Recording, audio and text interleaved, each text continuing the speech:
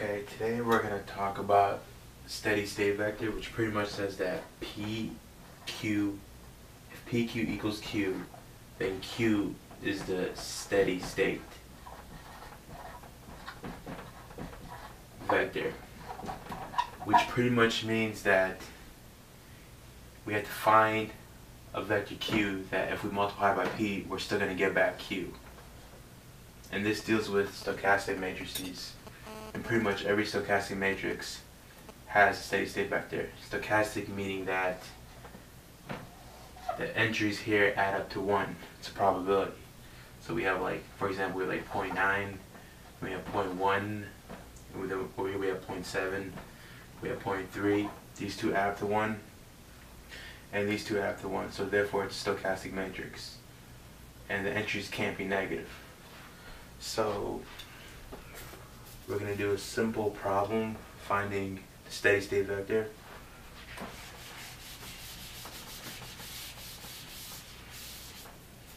We have P equals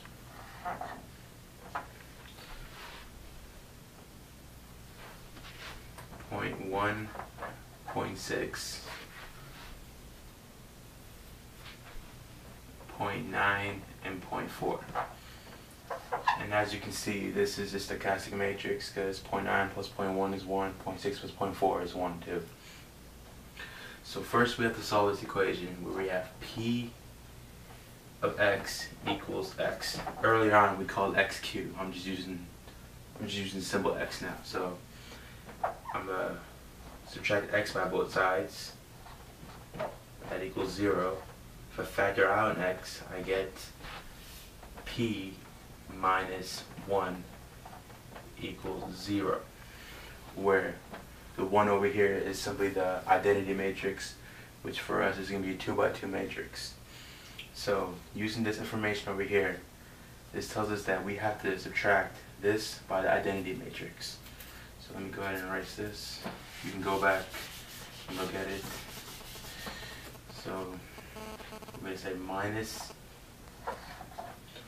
1, 0, 0, 1.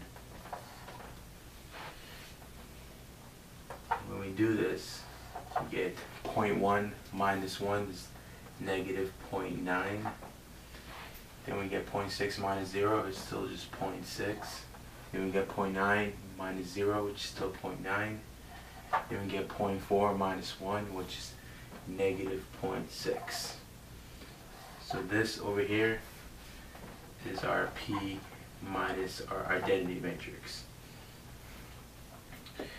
Okay, from here, let me go ahead and erase this top part.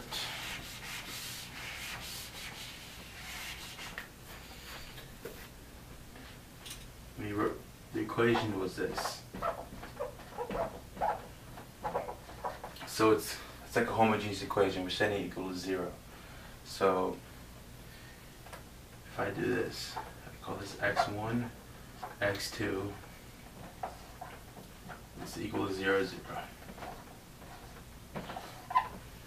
Okay, now if you remember how you solve this kind of a system, you have to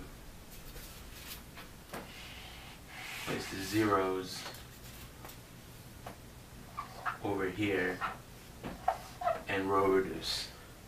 Now I'm going to assume you already know how to row reduce this elementary matrix, so when you do row reduce it, you get this. The answer over here.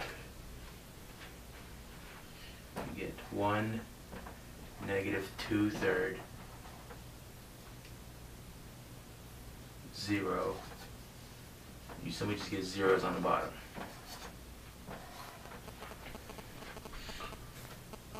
Okay, so let me go ahead and erase this.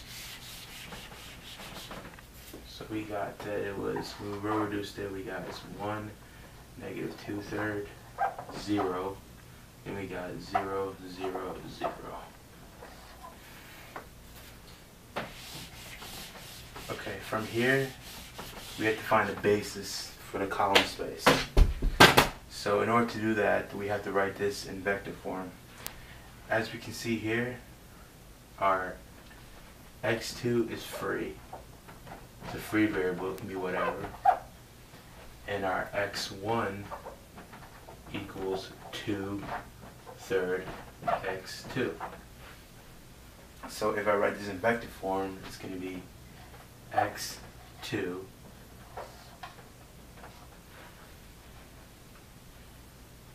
2/3 and 1.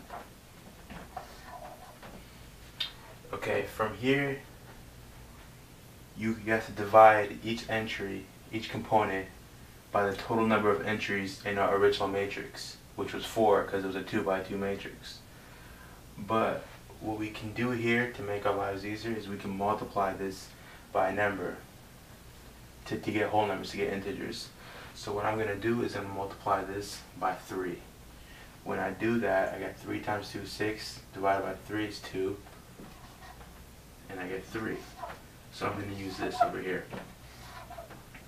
Now, let me go ahead and erase this information over here. So I got x2 this when I multiplied it by 3. Okay, so from here, as I said earlier, we had a 2 by 2 matrix in the beginning. So I'm going to divide each component by 4, because 2 plus 2 is 4. So you're going to get 2 over 4 and 3 over 4. So therefore, this is called the steady state vector.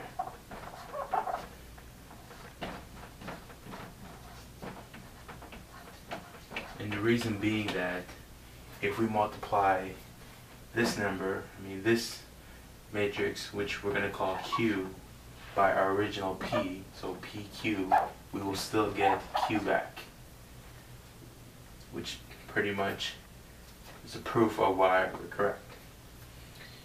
Okay, I hope this makes some sense. Thank you for watching. See you guys later.